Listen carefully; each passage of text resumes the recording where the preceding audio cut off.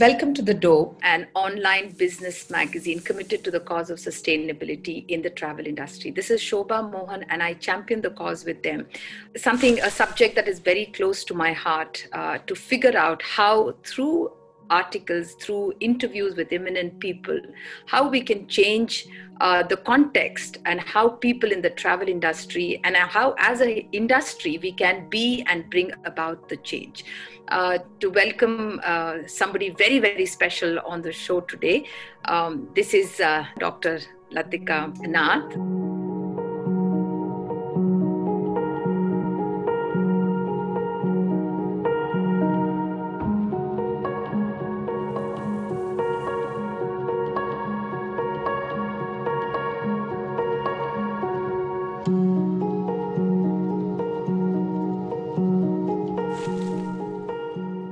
I was just beginning by saying that, her profile reads like a book in itself. Welcome on the show, Latika. Thank you. Thank you. It's so lovely to be here and thank you for thinking of me for this. Latika, this is the second time you're there. We spoke to you once before if you remember. Yes. Yeah, it's so welcome back and thank you for taking the time out. I know you had a very, very busy schedule today.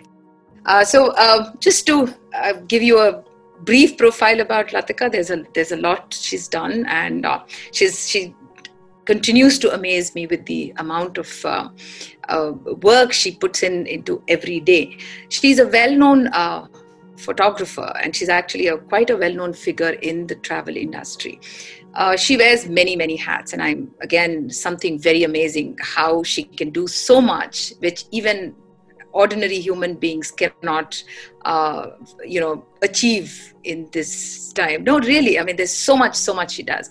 So for those of you listening in, first and foremost, she's an avid traveler. She's been to so many places, and in a bit she'll tell us where all she's been. She's a fabulous photographer. She got into art photography, which is something I didn't know existed till I saw her book called Omo, and a wildlife photographer, of course, par excellence. She is also a lodge owner, independently had run a beautiful lodge in central India and coming up with a few more ideas there. She's also, she just recently concluded recording a wonderful series on wildcat, and she was amazing as an anchor. So that is a series you all should be looking forward to. It's available on her YouTube. And of course, she is the ambassador for Nikon, which is a citation called Nikon Expertise. Latika, let's dive right in. One of the first things, of course, is how do you manage so much? I just can't sit and do nothing. I've never learned the trick of doing that. So when I don't have stuff to do, I invent stuff to do. And I just keep at it, and I just love what I do. I think there's a term that's being bandied about a lot these days. It's the Japanese term ikigai. And I think I was very fortunate because I was all of 6 when I discovered my ikigai and have just stuck to it. And I'm just enjoying exploring it. For me, it's like an onion, and you peel more layers, and more and more stuff comes out with every layer. So it's just been an amazing journey, and it's so much fun that it's not work. That's how I managed to do everything that I want. Fantastic. So Latika, this is, you rightly pointed out that you started off as early as 6, right? Mm-hmm. And what was the environment of your childhood that put you in touch with nature and wildlife at such a young age? Okay, so my grandparents lived in Kashmir, and my mom tells me that when we came out of the hospital and she took me home to Kashmir to her parents, my dad joined her a little later, and I think I was all of about 3 months old when they took me on my first fishing trip. So that was an early beginning. That's an early beginning.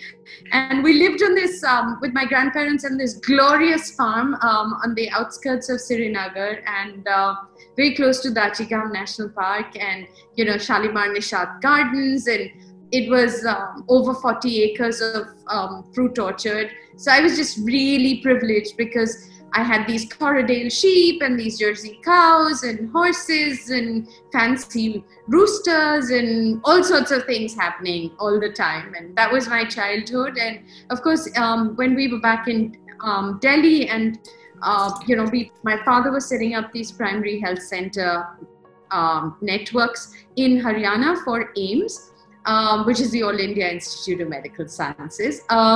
We had a beautiful house out in the open, and I had lots of animal companions. I was an only child, and they were the people that I knew. They were, well, the animals I knew. So that was my beginning. My dad was very involved with wildlife conservation. He was an advisor to Mrs. Gandhi from 1969 till the time she passed away. So he was involved with the setting up of, the Indian Wildlife Act, choosing the national animals, setting up of the Indian Board of Wildlife, all of that, and Project Tiger, Project Elephant, and the Wildlife Institute of India. So I either knew doctors or I knew wildlifers. So I've grown up playing around Dr. Salim Ali, Dr. Ranjit Singh, all of the old greats in the wildlife world, and people like Dr. Charles McDougall, all of the tiger top slot in those days. So it was just a very privileged upbringing. And then of course my uncle was in tea in Assam, so my time would get divided between Kashmir, Assam, and Himachal, and then fishing, camping, lots of outdoor stuff.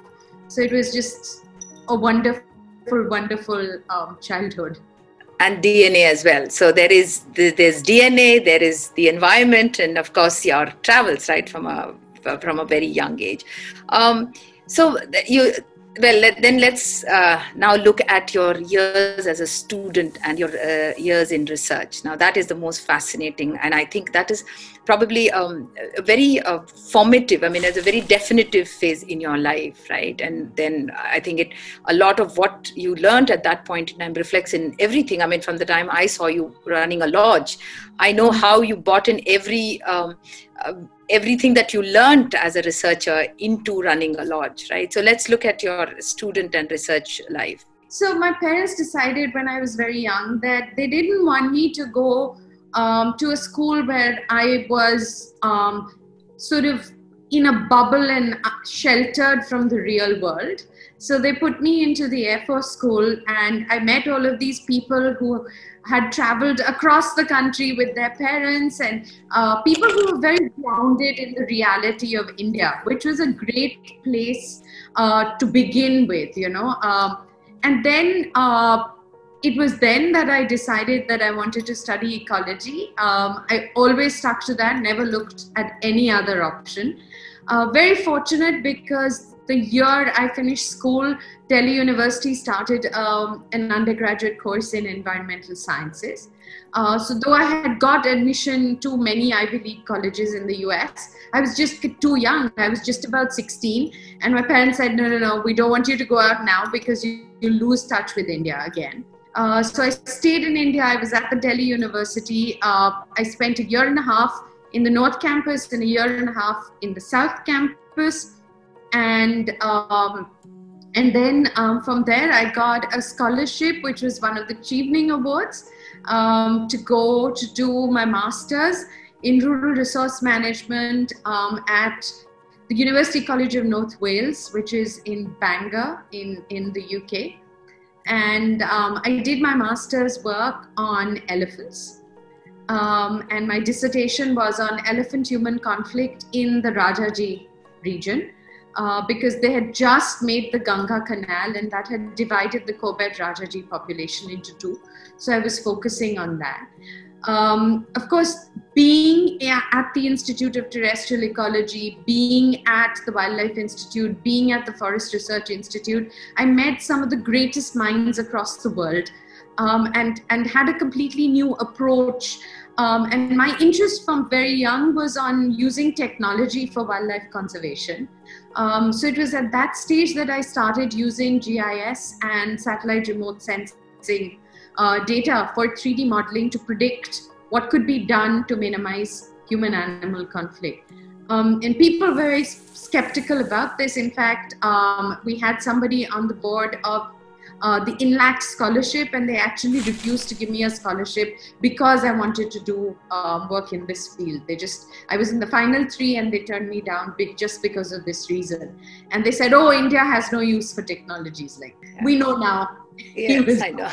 Yeah. And then, of course, several other scholarships later, I did my doctorate on tigers, and I worked with wonderful people. There were people like Dr. V.B. Mathur, who's been a director of the Wildlife Institute, H.S. Pawar, who's been my mentor and guide right throughout, Mr. Mukherjee from the Wildlife Institute. We've had people like Professor David MacDonald, one of the greatest carnivore biologists in the world. Another great mentor and somebody I miss very much, Dr. Peter Jackson. These are the people who guided me and helped me. And then, of course, wonderful, wonderful people like the field directors of Bandhavgarh, including Mr. Ramesh Pratap Singh, Dr. H.S. Pabla. I've just been really fortunate at all the people that I've worked with so far. So let's come to the lodge owner part of it, and that's how I know you best, right? And I think the way you curated a wildlife experience, which was not only about wildlife, not only about knowing wildlife, but also how you brought every challenge that the wildlife faced, to the knowledge of the travelers. So that was one of your key things that people should know. Right. So that is what, that was what very different from everybody else, what everybody else was doing around you.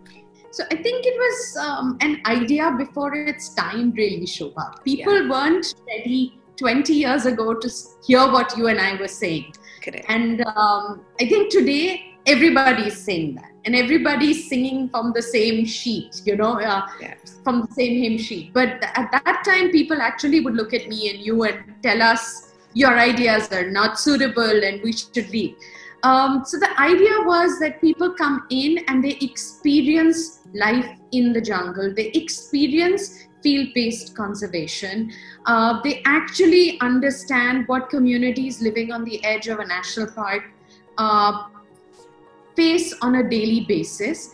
And when you come to a wildlife lodge, it was to lose touch with your reality at your home and understand that there is a second world on the same planet that you're living in.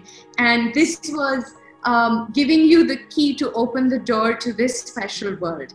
And that's how I looked at it. And that's what I wanted to share with everybody, because I, moved from one world into the other with great ease. And here was this junction of an urban world with a rural village with the jungle. So it was the interface of 3 worlds. And that's what I wanted to share with people. My home, my life, and my reality. What are some of the experiences that you curated that ensured that people kind of went away with a different story, right? They understood. Probably they didn't understand completely, but they started to think. For me, I can speak for myself. I started to understand challenges. I started to understand conservation better. I started to understand how a safari should actually look like. Instead of chasing after the tiger, for instance. So, we had almost 36 different experiences. It was all about experiential holidays. It was about designing something where you decided how you wanted to spend your time and we helped you do it. So one of the important things for me, for instance, was the walk of the 6 senses. And everybody says we have 5 senses, but we have a 6th sense. The famous 6th sense. And I think when you go in a vehicle into the park, you're surrounded by mechanical sound, noise, and smells. And it insulates you from being in real touch with the earth. So what my walk of the 6 senses was actually to take people on foot into the jungle and let them use one less sense. So you made them close their eyes, or you made them block out sound, and then your other senses become very heightened, and you start using your instincts to see what is happening. So you instinctively know that that tree is the one where that bird is going to sit, and it's not going to sit on that one. Or if an ant is crossing the path, it's going to come to that obstacle and stop. So you anticipate what's going on. You learn to read, track, and sign. You learn to understand the noises that you're listening to. You appreciate the sound of a leaf falling down. You know, these are things that you don't normally pay attention to. And once you start doing that and you understand the stories that are written in the sands that are strewn around you, you appreciate what is happening. And then, of course, there is the magic of actually meeting with characters who live in the animal world around you. So you actually have intimate experiences where you understand that animals have a personality, animals are individuals. It's not a blanket scientific cover. It's not that a tiger is a TX, or a B2 or a M3. That's not what it's about. This tiger will have likes, it will have dislikes, there'll be food that they like, water holes that they like, water temperature that they like. Maybe one of them likes to walk in dry leaves and kick them up in the air. Another one will like running down hills. It just depends on what the tiger is like.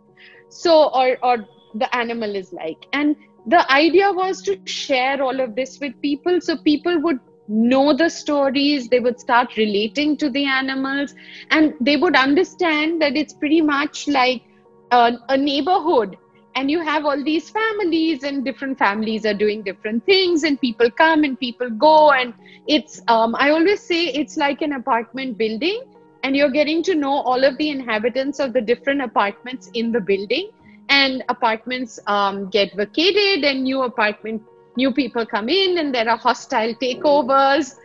So all of that happening, and that's the sort of thing that we used to do.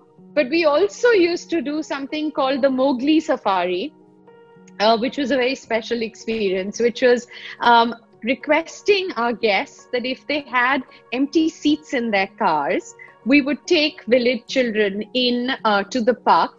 And I was very fortunate because the park director absolutely supported what we were doing, and we didn't have to give them advance notice. As long as we could prove that the children were from our village or one of the villages on the edge of the park, you could take them in last minute.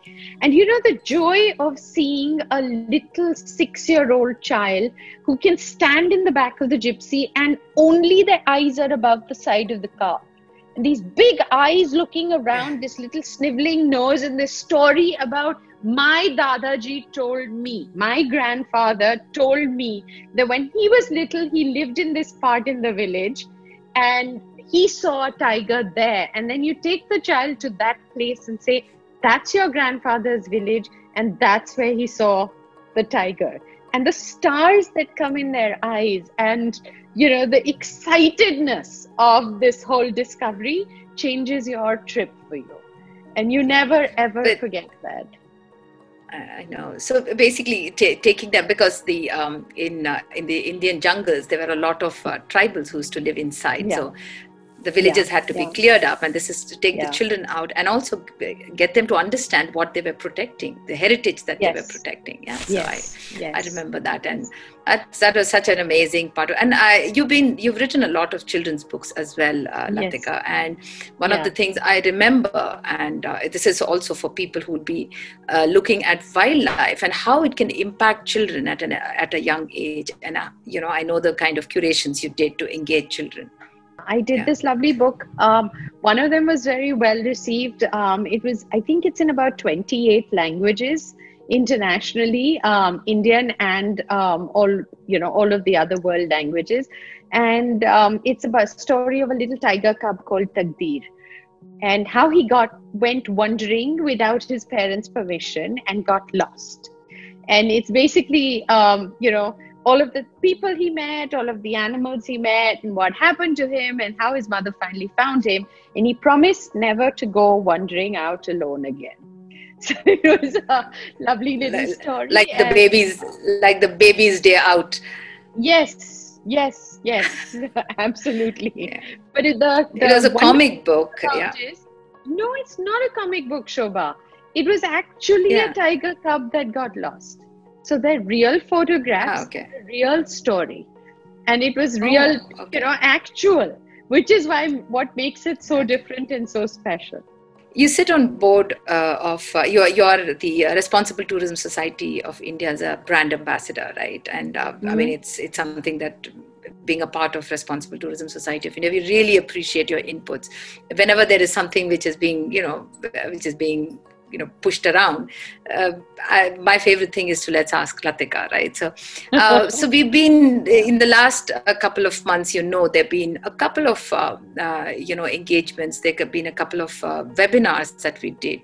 One of them is, of course, the how animals are used or exploited in tourism, and let me put this as a blanket rule. And what is your take on that? And let's take them as animal to animal, right? Let's go over animals, because in India, of course, there are few, but when people go abroad, there is the tiger, in Thailand, right? That where they go and feed tigers, touch them, take pictures. So why that's not right? It definitely is not right. And why is it not right? And this is something, as a responsible tourism community and somebody who promotes responsible tourism, people should be knowing about this.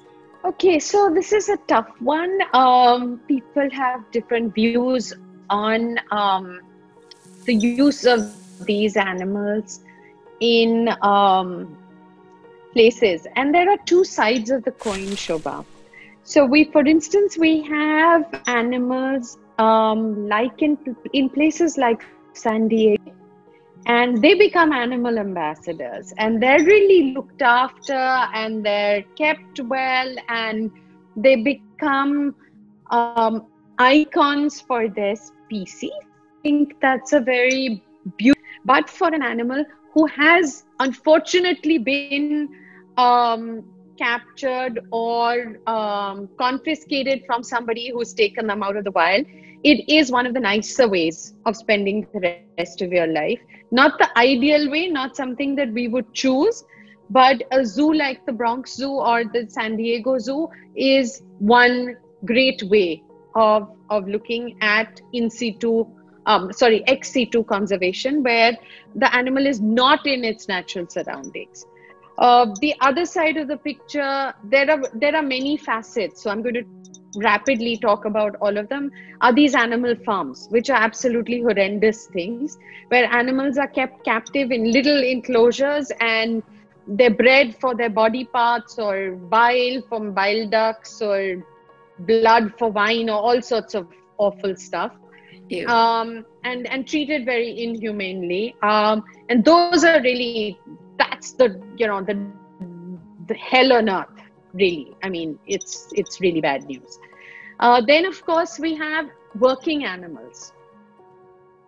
And we've had working animals as a part of human culture. If you go back into civilizations right to the beginning, you will find the bulls, the oxen, the horses, elephants, camels, donkeys, goats. We've always lived with other species. This is a part of our history. And domestication of animals is something that you've seen always. This is not a new phenomenon. And in cultures such as the ancient cultures of Asia, it's a part of our lives. You've seen fishermen who have otters for fishing. You have people who have monkeys to go and break coconuts from trees. You have elephants that are used for logging and timber. We've had horses used for so many different things. In England and Scotland, you'll see them carrying casks of ale and beer. You've seen people for show jumping. You've seen them as parts of wars. You've got horses like Chetak, and whole memorials to these For them, animals. yeah. So this is a part of our culture, and it's something that's always been done. But you also have a equally strong narrative of animal abuse. And this is where we need to be really careful. If there are people who are going into the wild, illegally extracting animals from wild populations, abusing them, torturing them, and tormenting them into submission, then it is something that must be condoned, condemned, and immediately punished. So when you go into a tourism situation and you look at an animal, you can tell which of these categories it comes from. If there is a great bond with its mahout, if it's an elephant, or with its human, if it's a dog or a monkey or a langur. In India, we have the Himalayan langurs, which are on the rolls of the government for protecting colonies against rhesus macaques. And they're paid in bananas and they're government employees, right? So if it's something where they're looked after, they're respected, they have a good life, it's a great place. But if they're tortured, their teeth are pulled out, they're defanged, they're abused, if they're a snake in a charmer's basket, or a camel which is treated badly, or a donkey which is overloaded, then you do have to raise your voice and protect. So it's not just about tourism, it's about animals in your life. And it can be about your domestic cat, and it can be about your favorite elephant who lives down the road from you. It's about respecting their right to a pain-free, torture-free life. It's about respecting their dignity. It's about understanding that these are sentient beings with feelings and emotions and pain and anger and joy, and learning to live with them and to share a relationship of love with them. Anywhere you go is being abused or tortured, we have to raise our voice and stop it. So especially when people come to India, India is the land, if you look at the old Hollywood movies, the newspapers, the magazines, the black and white television era was the land of fakirs and snake charmers and elephants, and we call them sadhus. And we still have our snakes, but we prefer them to live in our jungles. And we still have our tigers, but we have only 3,000, and we'd like to see them only in the wild, in pristine, protected habitats. And we have elephants, and we have two types of elephants. We have the domesticated elephants that are born and brought up in captivity, and we have the wild elephants. And when you go into a place in India where you see an elephant being used for tourism, please make note of how they are. Keep your eyes open. Ask the owner whether he has a license to operate. And if they don't, please refuse to ride. That's really, really important. Refuse to ride an elephant that is trained, tormented, and used to earn money. If this is a wild elephant and you find out about it, please report it. Refuse to ride it and help us to stop further encroachments into wild elephant populations. But if these are elephants, like you have some in the forest departments that live on the edge of national parks and are government employees that are doing an important role in protecting our wild habitats, then please do go show them some love. Give them a couple of sticks of sugarcane, carry a little good or jaggery treat for them, and help their mahouts, love them and care for them. So I think you need to be aware of what you're looking at and take a rational decision on your reaction to it. I completely agree with you on that. So, what about things like shark cage diving and things like that? I mean, what about interactions that put you up So, close with the wild animals? so shark cage diving is really about putting you in a cage. It's not really going to affect the sharks as such, right? So I don't think that's an issue. But what I would like to talk about is ethical photography and ethical safaris. I think those are very important things.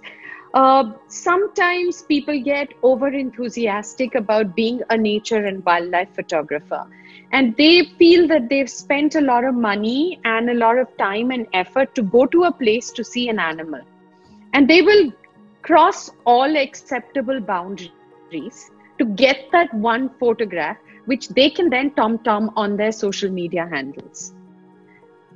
It is absolutely not acceptable to encroach on the private space or the fear circle of an animal. You do not do anything to encroach upon the space of a breeding bird, a breeding animal. You do not interfere with how an animal is making a kill. You never interfere when there is very young ones around with their parents in the wild. Those are absolute no-nos. You do not do anything that will change the behavior of an animal from its natural wild behavior to an abnormal reaction to what you are doing. So no, you can't throw a biscuit to a monkey. No, you cannot stop your car and start feeding a troop of monkeys when you're driving in the hills. No, it is not okay that you start feeding birds with food and then get them used to being fed and become dependent on human beings. So please stop doing all of this. Enjoy the wildlife, both urban and rural, that live around you, but do not change, do not impact on the species and their behavior. That's a very, very well put out, insight into how a wildlife, how we can engage with wildlife and what should definitely not be done. I think that's, it's almost like a protocol. And I think I really completely agree with you. And it's very well put. Yeah. And Latika, one of the things that I always notice is, especially in India with the safaris, and also because you have to get into the national park, one thing I'd like you to touch upon is what is a good safari like? I mean, what is a good safari behavior? Okay, so there are two types of people who go into parks. There are the people who are avid wildlifers and photographers, and they just want to be in the outdoors for the joy of being outdoors. Then you have the new entrants into the field who are just learning, and they need to tick all the boxes on their list, and as I said, buy the t-shirt, get the photograph, and then put it on a social media handle. That's their criteria. And then of course you have the people who are doing it only once in their lives. This will be their single experience, and they want to go into a park, they want to see what they've gone in to see and have a picnic and a great time with, it's a family outing, and they will come out after that. And I think the government of India needs to understand that you cannot use the same paintbrush to paint each of these scenarios. There are different people with different needs, and the government needs to change its policy on how to deal with this.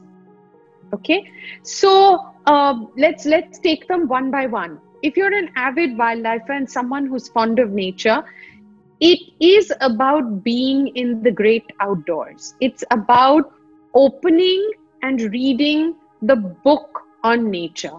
It's about looking at the little details. It's about making sure you see the species that you're aspiring to see. But it's also about having the time and the luxury of being able to spend a couple of hours or more just sitting silently and watching that species.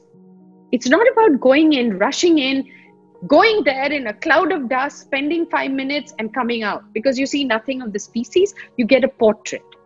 It's not what it's all about. It's about sitting at a water hole for 3 hours and seeing what comes to the water hole. It's about seeing what happens when the wind changes and something at the water hole will smell something in the air and lifts its head and smells it. It's about seeing a bird fly away and the ripples in the water and how it expands. It's about experiencing life in all its entirety in that moment at the water hole. That's what a safari is all about. It's about listening to stories told by your guide. It's about learning what is happening in this world that you've been given access to. That's the first type of safari. The second type of safari is if you're a photographer, you're going in, you want to take pictures, and you're going on a photo safari. Then you go with a guide and a driver who knows what they're doing. And these people have to be people who are very strict about enforcing the law. You can't push an animal, you can't go that extra step, you can't take that extra liberty, because taking that extra liberty puts you and the animal at risk. And that's not acceptable. Because if something goes wrong, it is almost always the animal that suffers, not the human being. And then, of course, you have the picnickers and the people who are going for that one-time experience into a park. And these are people who may not necessarily be able to pay huge amounts of money, or these are people who have no great interest in the outdoors, but are really city and urban dwellers who are going for that one holiday where they want a great time. And for those people, it's an experience that is so much more than just a safari. It's about that great picnic lunch. It's about spreading a blanket on the edge of a river and giving them a cup of tea. It's about making them smell the mild, beautiful perfume of the sal flowers when it blooms. It's about showing them how the sunlight comes through the leaves in the morning at sunrise. And it's about showing them a glimpse of an animal very quickly and then moving on to the next thing so they don't lose interest. So these are the things that we need to understand and talk about, and I think these are the different types of experiences we should all offer. Experiences, and lodge owners and travelers listening, they would know exactly who they are and what they should be looking for when they head out into the jungles next time. Yeah. Latika, we are almost through with our time. One last question for you. I know you've been traveling all over, for photography. I've listened to 3 versions of your best shot ever. One of them is my favorite, and I'm not going to tell you which one is it. What is one of your favorite experience as a photographer? Every cat I meet is special. Okay. Yes. But I don't know. Look, so I don't know which cat is more special, but one moment. Yeah, I meant the cheetah I saw. Okay. Okay. I hadn't managed to go to Africa for many, many years because I was always in India in the field. I spend about maybe 9 months, 10 months of the year in the field every year. So I never had time to go to Africa. And once I sold my lodge, which happened in 2015, I was suddenly footloose and fancy free, and I could travel. So I, of course, first thing on my wish list, I want to go to Africa. And I went with this guide who's subsequently become a dear friend, Exaud Marando. And Exaud took me into the Serengeti, and I saw my first cheetah. She had little cubs, and I cried. And my dad watched in absolute amazement because I took photographs and I cried all over my camera, and I kept crying and I kept taking pictures. I was just so overwhelmed that I was actually seeing a cheetah in the wild with little babies, and it was just so spectacular for me that I was just crying, and people were happy. Okay, yeah, we saw a cheetah. But here I was going, we saw a cheetah. Oh my God. So, that's just one of the many Absolutely. Special moments. Find a lot of photographs in hidden India. I know some of them seem to be talking to you. So Yeah, for those of you listening in, the Hidden India is the coffee table. Mostly pictures. It's a large coffee table book. It has also come in a very compact size as well. And the other favorite of mine is the Omo of from the Ethiopian tribes. Right, that's another spectacular book. Yeah, thank you, Latika. Thank you so much for joining us, and it was fantastic talking to you. Thank you for everyone listening in on this fabulous episode with Dr. Latika Nath. Kindly leave comments, share generously. It is together that we can make a difference and see how we can, as travelers, we can create a positive impact on the way we travel and how we recommend it to others. Thank you very much.